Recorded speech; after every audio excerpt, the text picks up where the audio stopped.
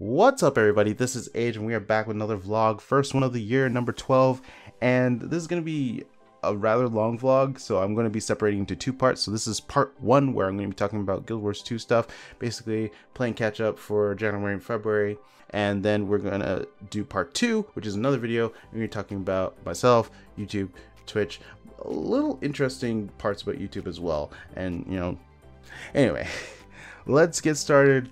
So we're playing catch up, and I'm going to be talking about the interesting things that happen. And so we're going to definitely start off with the world versus world server rework thing.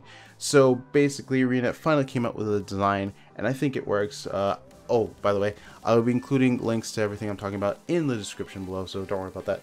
So, but basically, this world versus world design just gets rid of all the servers. They're going to procedurally generate them, going to stick people onto them based on their world versus world rank, what time they play probably, and then you're going to be able to flag a guild, one of your 5 guilds as a world versus world guild. You'll be able to have alliances so that you can all play together.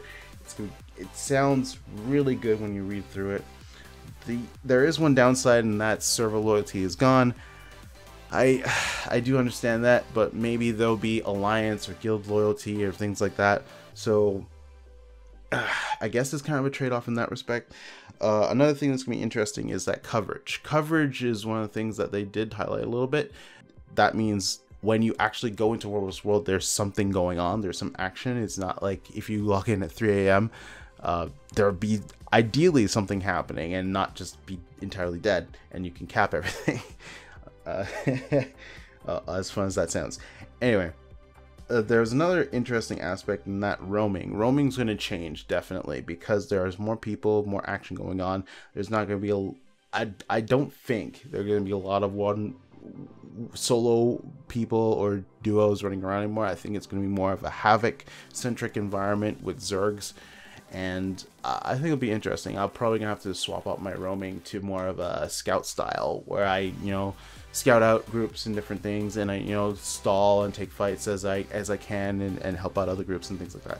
I think it'll be a lot of fun. It'll be definitely interesting, but we'll see how it goes. I don't think it will ideally help World vs. World the way it is now, because the way World vs. World now, this is fixing the world issue. It's not really fixing the gameplay issue, where the gameplay is very stagnant, and there's not really much changes going on that impacts World vs. World in an interesting way. So I'm really hoping that Arena gives me something like that. By the way, this is the World vs. World redesign is a design, so you're probably gonna have to wait at least 5-6 months for this to actually come in. If earlier, surprise me, Arena. Totally do it. Next thing I'll talk about is the balance patch. So out of the balance patch on February, there were 3 things that were very interesting for Thief. So base Thief, so the steal on Thief actually got upgraded for raids, so that whenever you steal on a boss, you actually get a 1 of 4 raid stolen items, which is really cool. For example, one of the items that you get from item that you get from Soul Soarer, because every time you steal, it's the same item on the same boss, from the same boss. So the item you get from Soulless Horror is always going to be a it's a venom type of stolen item, and when you use it, you cleanse all conditions on you and allies around you, and for every condition that you cleanse on yourself, you get a strike. Same thing happens for allies. Every attack that you do, you consume a strike, and you do double the damage essentially. So it's pretty cool. That's pretty nifty. And there's 3 other skills that are very helpful in based on the fight that you're in. And I find it's really cool. That was a really nice change. Especially, it definitely makes Daredevil a lot more fun. The other change that happened was Deadeye's Mark. You can actually reapply the mark, because they fixed the malice stacking and the mark cooldown, so that you can actually reapply the mark and still keep up your malice stacks.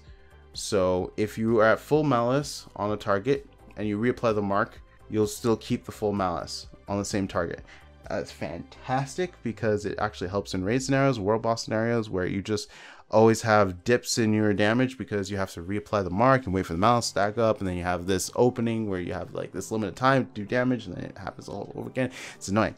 It is a great change. It also helps out in 1v1s, World vs. World, PvP, all that good stuff. Now, the last change that happened was for PvE rifle for Deadeye, and it was actually really good because, you know, it actually improved the damage. The benchmark is like 28k to 30k damage, which is fairly decent. I tried it out on Mersat, Overseer, and Deimos, and I found it was actually pretty good. So in fights where you don't have to move around a lot, like you don't have to anneal a lot, I think it's actually really good to actually bring rifle. It's actually a viable option, which is pretty cool. I like it. On to the next thing, which is proposed profession changes concerning World vs. World and PvP. There were proposed changes that came out last week, I believe, and these changes were to one, reduce passive skills, and reduce the effectiveness of passive skills, and two, promote more skillful play. Now, the changes that were proposed for Thief were generally okay. Some things were like, okay, I can accept this. This is okay, or it's like, okay, it's iffy on it, but it's tolerable. But there were some things. There were three things actually. Well, three groups of things, I guess, that I have questions about. So the first thing is dagger and sword auto attack nerfs. Now the thing is, I don't like this change is because I feel like auto attacks are kind of like literally the only other thing that thieves use in terms of damage after you burst. So after you burst, auto attack, dip, and you reassess when you can go in, potentially burst, or just go in, auto attack, dip out. You know, it's part of playing a thief, and I feel like that is skillful in and of itself, determining when you could go in, determining cooldowns of the enemy and things like that. And kind of hitting the damage kind of sucks in that respect, especially on sword, because I know SD is popular right now, it's meta, but I feel like it's so slow for me. But yeah, the next set of changes were ironically buffs to Heartseeker, Shadow Shot, and Infiltrator Strike, and these are all dagger and main-hand sword weapons. And I don't know why. Maybe Infiltrator Strike, sure, but Heartseeker doesn't need a buff. Shadow Shot doesn't really need a buff. I don't understand those changes, but maybe it was to compensate for the auto attack nerfs. I don't know. I question those two changes in combination with themselves, so it's weird. The third group of changes was pretty much a nerf to PvP acrobatics line. They nerfed the passives to a point where it doesn't seem like it'll be useful to bring. I'd rather use a different line, and that kind of sucks. And I've been telling Arenanet to just rework acrobatics for years, like not one or two traits, just the entire line. Just rework it to make it feel good to use, please.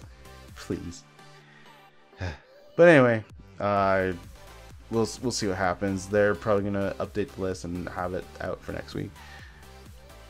The last thing I want to talk about is Living Story Episode 2. Now, for Living Story Episode 1, this is Season 4, Episode 1, I had a problem with the end of the story because I was really in the throes of the story, what was happening, and then they just threw a bunch of random puzzle mechanics that just really irritated me because I was like, the feeling's gone. I can't do the story now. It's like this. I don't feel like I'm involved in depth of the story now.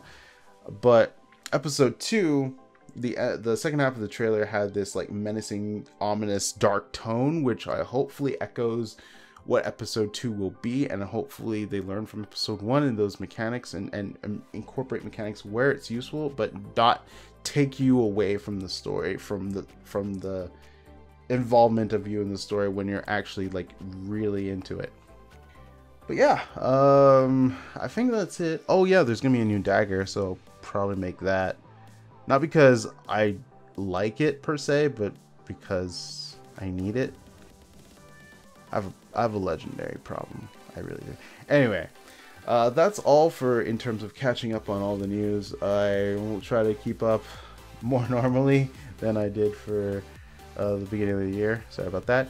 But yeah, if you enjoyed this video, I appreciate a thumbs up. And if you want to see more Guild Wars 2 content from me, feel free to hit that subscribe button. Part 2 coming shortly. Stay tuned. This has been Age. Thanks for watching, and I'll catch you next time. Peace.